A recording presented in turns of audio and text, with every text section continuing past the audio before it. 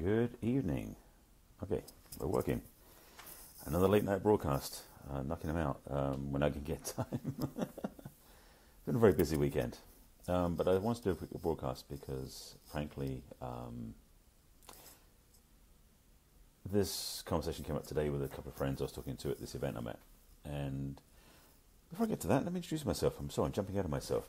Hi, thanks for joining me in my daily broadcast. My name is Barry Selby. I'm a best-selling author, speaker, and a relationship attraction expert. Helping strong, successful women find balance in love, life, and business. I'm also a passionate champion for the divine feminine. And this is my daily broadcast called Messages of the Masculine to Inspire the Feminine Heart. And it's number 325. I'm still sort of getting used to these numbers. It gets kind of strange. And the topic today basically is the cure. Well, basically, it's the cure for heartbreak, I suppose, or the ways of healing heartbreak. There are good ways, there are bad ways. So I'll say that way. So basically, the talk today is some suggestions on how you may or may not have chosen to deal with your heartbreak. So let me start talking about the ways that aren't the most recommended. In fact, I would say they're the most... what's the word I was looking for? There's a word I used in the title I didn't actually choose to use. They're most failure-based ways of doing things. So let me start with that. The first less than ideal way of getting over heartbreak is to pretend it didn't happen. As simple as it sounds, it's like people go, I don't do that. It's like, oh, don't you? Have you spent any time where after a relationship ended that you basically decided to numb it out and pretend nothing had happened? And in fact, went on to your next relationship and said nothing happened either. In fact, that's number 2, which is, have you found your way to have you thought the way to handle your heartbreak was to get into a new relationship? So that's another way people do. In fact, that's probably the most, I mean, I've not done research on this, I don't know numbers on this, but I suspect that's probably the most prevalent way that people tend to get over heartbreak. Is find someone else to love and presume that they will help you heal from your past relationship. First of all, how unfair of you to dump on your new partner your upset and hurt feelings about your last relationship. It's not their job to save you. Key thing is, it's your job, but I'm jumping ahead of myself. Another way people tend to, I'll say subliminate, but actually I mean more of the way they numb out their relationship issues and challenges from the past of their heartbreak, is to basically, tend to drink. Or some other form of medication to numb out the pain, ignore it, hide it, pretend it didn't happen. This, like the other two, is a less than effective way of healing with heartbreak. So what it does is suppress it. It doesn't actually remove it. And it's the thing about all 3 of these options I'm talking about. None of them actually heal the heartbreak. They just numb it out. Pretend it wasn't there. Hide it. Suppress it. Diminish its appearance, but not diminish its impact. So, if you're someone who's dealing with heartbreak, here's a solution that might actually help you get where you want to go. Because the real thing about heartbreak is that it is something that can be very debilitating. No argument. However, the way to heal it isn't necessarily just to cover it up and pretend nothing happened, which is what people do. The reality is when you do that, if you do it enough times, what you've done is you've created this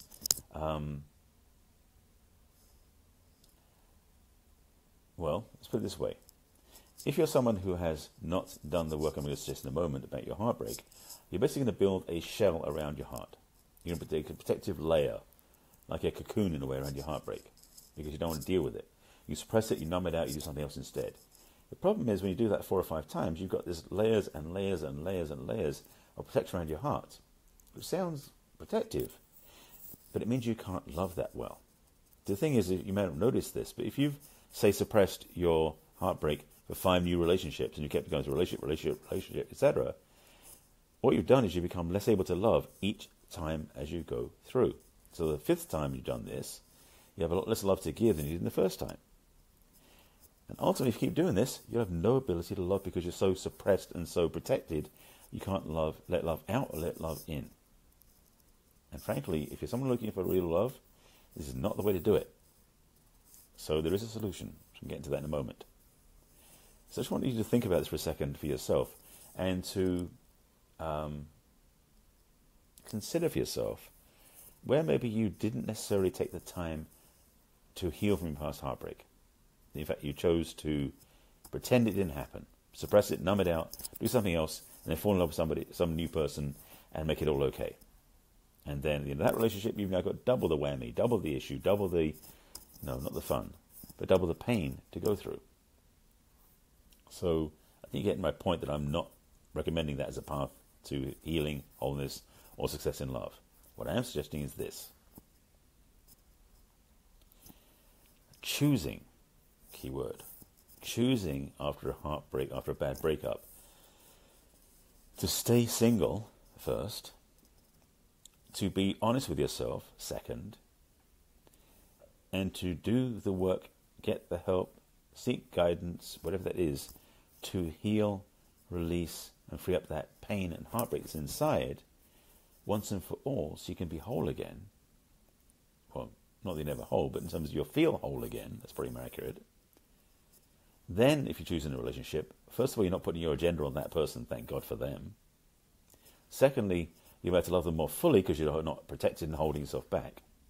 And thirdly, you actually better choose a relationship from a much healthier place. Those are 3 good ideas I suggest. And you might want to consider those for yourself. So what is this work that I'm recommending? If you're doing it yourself, which you can do, it can take some time, but some effort. But the main components of doing the work to really help yourself heal from past heartbreak involves a few things, including grief recovery, rebuilding self-respect, self-love, and self-appreciation, self-forgiveness, yes, self-forgiveness is part of the package, making peace with your past, that's 4, I think there's another one in there as well. Basically, these are all components that you do on your own, or with help, like with a coach, or somebody who can help you, counselor, therapist, whatever that is, that helps you basically see through the lens of clarity, and through the, in a way, the lens of objectivity, so you can see what's really going on, and you can be free. Because if you do these things, which are not challenging, well, no, that's true, some people it's very challenging. They're not necessarily hard, but they are sometimes challenging. But if you do these things to actually heal from past relationships, heal from your past hurt and pain and heartbreak, then you can be whole once again. And the reality is, when you are whole, you're one, happily being single, and second, you choose a relationship, you come from a much healthier place because you're whole. And if you watch my talks before, I've done 324 of these before this, being whole, being healthy, and loving yourself is the first step, well, one of the first steps, to actually attracting healthy relationship. You get my point? I think you get it. As simple as it sounds, recovering from heartbreak isn't something to be taken lightly. In fact, for me, it's a sacred act to help my clients heal their wounds, to learn to love themselves again, and to make peace with what happened. It's my sacred service, my sacred duty, my sacred responsibility with my clients. So I know what it feels like. I mean, I've been through it myself, so I do know what it feels like, literally. But also I know what it feels like for my clients. So I'm saying this to you as an invitation for you to take care of yourself and to actually be whole, healthy, and self-supportive as a single person. So after your breakup, don't dive into another relationship, please. Take the time to really look in the mirror and see yourself as you really are. Not the wounds, but the wholeness. Start loving yourself through that path, and start making real progress to loving, healing, and repairing the damage you had inside. If this is something you're stuck with and you're dealing with, this is part of my work. So I'm going to offer to you this invitation as my gift to you. I've been calling it a complimentary clarity conversation because it sounds cute. But basically, it's a discovery session. It's a gift from me to you. It's a free gift from me to you. A 30-minute conversation where we can have a chat, where I can listen and help you take some next steps in your life, where you might be able to reach out for help, and where there can actually be some resolution for what you're dealing with so you can go forward in what you want. To get that free gift, you go to my website, which is barryselby.com, my name, and click on Let's Chat, which is in the navigation bar. That will lead you to a place where you can sign up for a discovery session, my gift to you, again, complimentary clarity conversation, and get you on the path to where you want to go.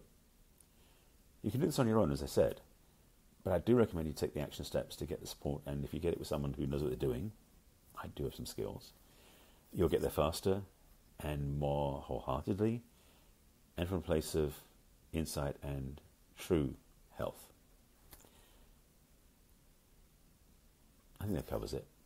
Yeah. If you haven't watched my broadcast before, by the way, I do this every day. This is number 325 in a long series that talks about love and relationships, masculine and feminine polarity, and purpose work.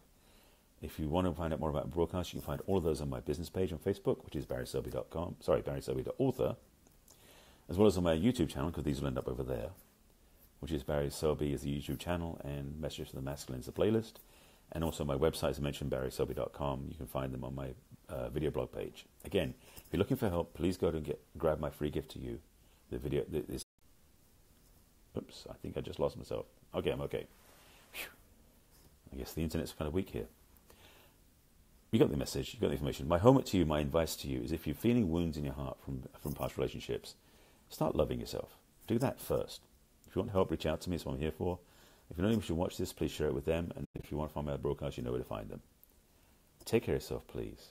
I will be back in tomorrow, number 326.